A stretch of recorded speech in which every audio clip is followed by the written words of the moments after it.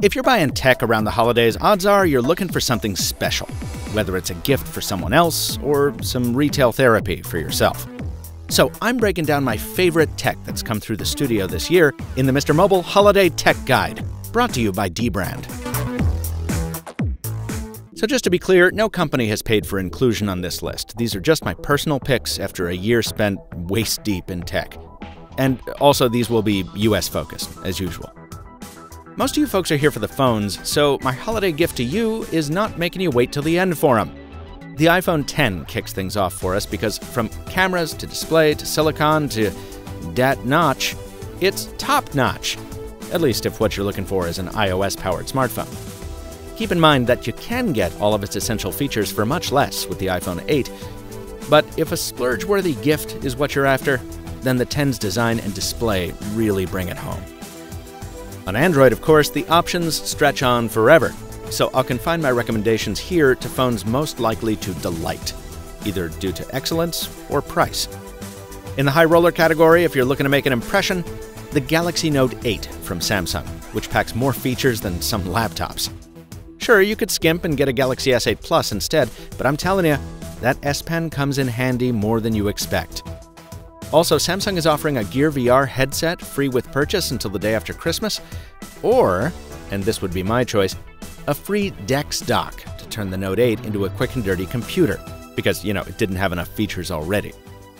If what you want is something with just as much power but a little more focus, then go for the Google Pixel 2.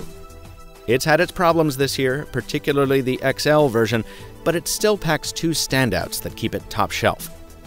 First is, in my opinion, the best version of Android you can find on a phone, which Google promises will get updates for 3 years. And second is a set of cameras that are smart enough to compensate for the shakiest of hands and the dimmest of shooting environments. If those options are a little beyond the reach of your wallet, there are two big names to pay attention to.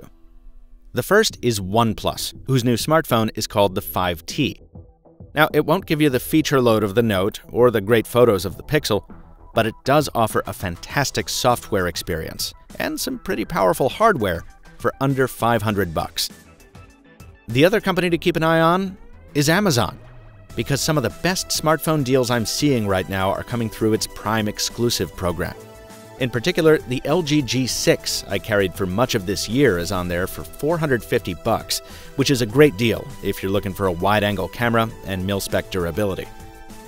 And if what you want is savings above all, the Moto X4 is listed for $280, which is a very good deal for a looker like this.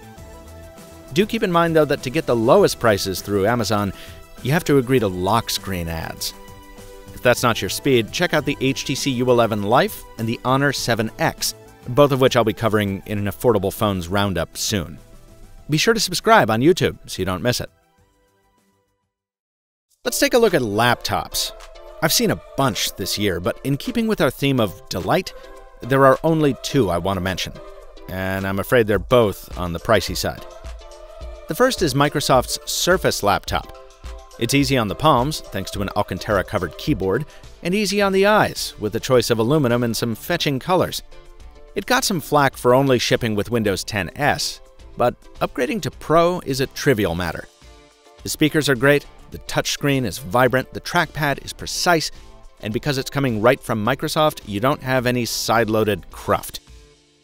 It's the perfect middle ground between the Surface Book, which I think is more than most people need, and the Surface Pro, whose form factor won't be for everyone. In short, it's a wonderful Windows laptop, and it's the one I usually reach for when I'm not reviewing something else. Microsoft is running a deal on the higher-end model that bundles in a Harman Kardon speaker for free, but the i5 trim has done me just fine for a lot less. My other selection is weirder.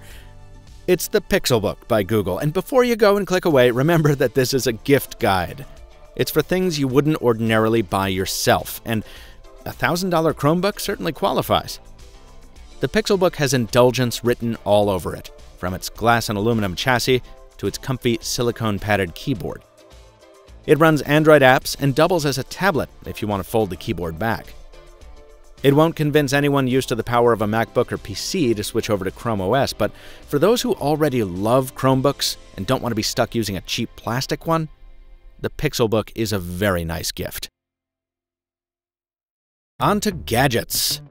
2017 saw my first ever drone flight, and while that didn't go very well, it taught me very quickly how to fly responsibly and what accessories I needed to buy to do so. So if you buy the DJI Spark, which I recommend you do because it's a lovely drone, make sure you spring for the Fly More combo. Along with the carry case and spare battery and other stuff, the combo gives you the transmitter with dedicated antennas. That's a far safer way to fly than just relying on your phone. Since losing my first Spark, I've flown the second one 4 times with no incident, which has allowed me to capture some pretty amazing footage. I'll be taking a look at the DJI Mavic Pro in a few weeks, but for someone just getting into drone flying, the Spark with the Fly More combo definitely gets my thumbs up. When you're keeping your feet on the ground but don't want to let them off the fun pedal, the Nintendo Switch is my favorite game console of the year. That's not to say I don't love my Xbox, but the Switch lets you stay mobile. That means you can take the same game from the big screen to go, and back again, with basically no fuss at all. My worry earlier in the year was that the games just wouldn't show up, but they have in droves, and the customers have followed. Just this week, Nintendo announced it sold 10 million of the consoles. At $299, it's still a very good buy. Just be sure to put away some extra money for the titles, which can get up there in price. To keep the outside world at bay when you're playing, or just to block out the screaming baby on your flight, my preferred headphones are still the Bose QC35. There's a revised version out there with Google Assistant, but even that hasn't helped bring down the price of the first generation, which is a shame. If you do need some runners-up that you might find better discounts on, I really like the MDR1000X from Sony and the PXC550 from Sennheiser. But the Bose's combination of 20 hours of battery life, a comfortable, lightweight build, and the best acoustic noise canceling out there mean the QC35s are what I keep reaching for every time I travel. This is a longer video than my usual, and to keep me going, I rely on coffee. Coffee. The finest organic suspension ever devised. To keep that coffee hot, I lean on a recommendation from Modern Dad, the Ember Travel Mug. I never thought I'd be the kind of guy who needs a smart thermos, but this thing has coils that keep my coffee hot even on cold days in Boston, and the rheostat on the bottom lets me dial in my perfect temperature down to the degree.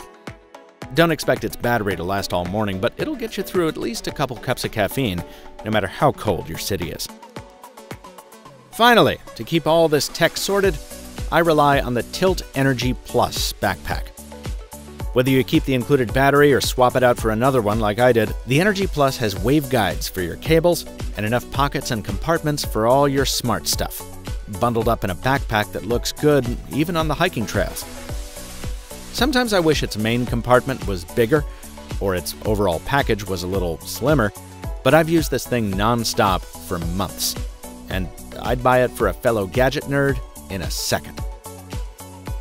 Of course, if all your friend really wants is to spruce up their smartphone, and you don't have a lot of money to spend, you can always hit up today's sponsor, dbrand.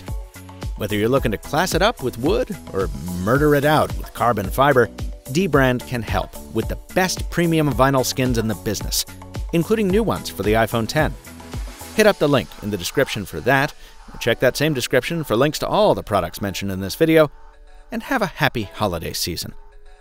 Until next time, thanks for watching, and stay mobile, my friends.